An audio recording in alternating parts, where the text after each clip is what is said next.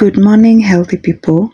In my previous video, I restarted my weight loss journey, but this time around, I am not doing this only for weight loss. My goal is to become a healthy and happy person, to improve my physical, mental, and emotional state. I discovered the healing power of exercise, so I started my 90 days of change. In these 90 days, I will exercise by moving my body every single day. Walking being a must and the major way to move my body.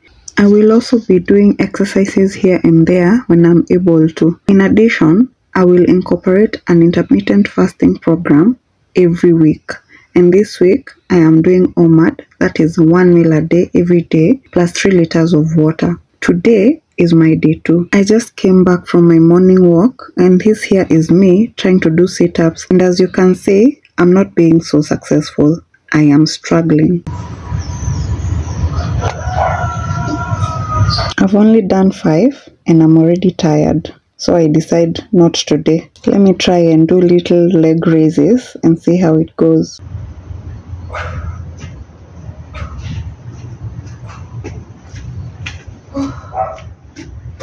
Next up is a plank. Let me tell you, this thing is a monster because only 10 seconds in and I'm down.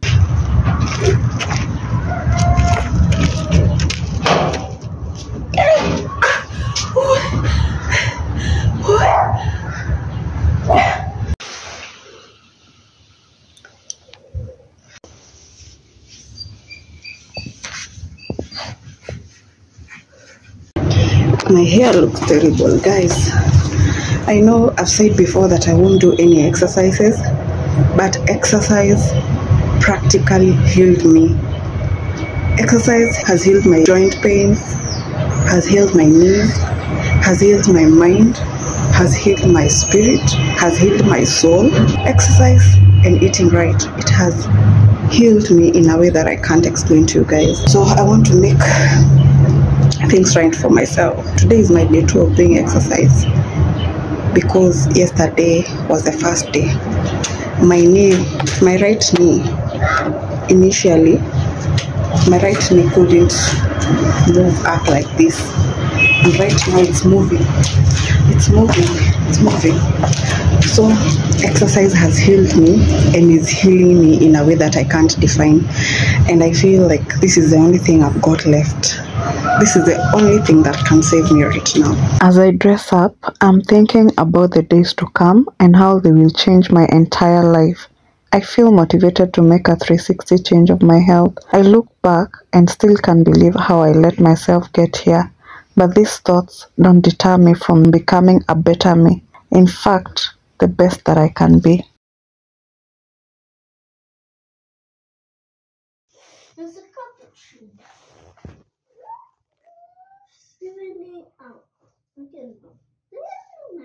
Yep, my 3 liters of water. Plain water. I have this huge water bottle that carries it all. So the first thing I do when I settle for work in the morning is sip my water and then continue sipping it throughout the day, pee, sip it more, and the cycle continues. I am usually tired and sweaty most mornings from walking, and this morning is no exception. I take my 1 meal a day every day at noon. Today I am having this huge avocado, 3 scrambled eggs, and some ugali. It's day 3 and I'm excited to have lost a whopping 1.7 kgs. For my OMAD today, I have 3 boiled eggs, 1 avocado, and some sliced tomatoes. In these 90 days, you will be seeing eggs in my meals almost every day. I love eggs because they are a good source of protein, easy to make, and very affordable. This combined with avocado, which is a source of fat, keep you fuller for longer.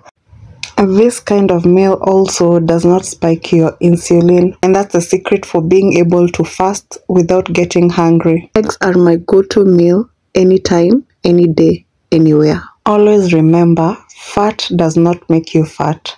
Sugar makes you fat. I am obviously enjoying my meal and eating it with so much gratitude because it's my only meal for the day. So what do you expect? The only evidence I have for day 4 is a short video of my sweaty face that I took after my early morning walk and my OMAD at noon again, eggs. Can you believe that we are in day 5 already? Time and days are moving so fast. It's 5:30 a.m. in the morning. Who else feels like time is somehow usually stolen in the mornings? I wake up at exactly 5:20 a.m., start my morning walk at 5:30 a.m. If I waste even a little time, within a blink of an eye, it's already 5:40. Kidogo kidogo, it's already 6 a.m. and I don't like walking when the light is already out because cars on the road keep distracting me. So I sleep with my working out gear ready and dress up immediately I wake up. Here, I have already come back from my morning walk and I'm doing this workout called 8 minutes from my Extreme Burn DVD 2 by the YouTube channel called Extreme Hip Hop with Phil. It is just an 8-minute workout, but man, this is everything. If you can do this workout continuously without resting, hats off to you. But I'm getting there slowly by slowly. As is the norm, when I get to work, the first thing I do is sip my water. From the 5 days I have continuously taken water, I have realized that my face has become smoother to the touch. It is now 9 a.m. I am pretending to be concentrating at work, but the truth is, all I'm thinking about are my eggs and sliced tomatoes. So I decide, because my peace is more important, let me just get them out of the way by eating them as early as now, even though my OMAD time is usually 12 noon. Don't ask me where the third egg is, I already ate it. The thing about intermittent fasting is, when you're very tempted to break your fast, and you actually do it by eating like I did with the one egg, the best thing to do is eat your complete meal, then restart your fast again. And that's exactly what I'm doing. After this, my next meal will be tomorrow at noon. This for me is not an ideal complete meal. Vegetables and avocado are missing, but it will do anyway.